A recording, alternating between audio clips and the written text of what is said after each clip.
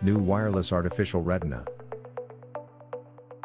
The artificial retina delivers electrical pulses to initiate optic neural responses.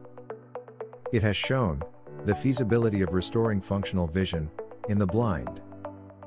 However, existing visual prostheses, such as Argus 2 system, mainly use wired connections or electromagnetic waves for powering and data telemetry. This raises safety concerns or couples inefficiently to the implant units.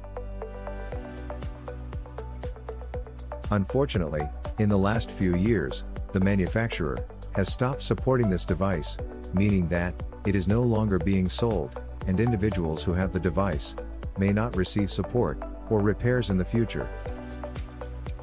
A new wireless artificial retina is applied, a flexible ultrasound-induced retinal stimulating piezo-array.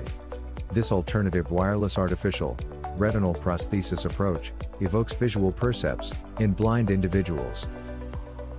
Ultrasound-induced wireless artificial retina possesses higher security in cyber communications, with fewer potential security vulnerabilities that are vulnerable to hacking attacks.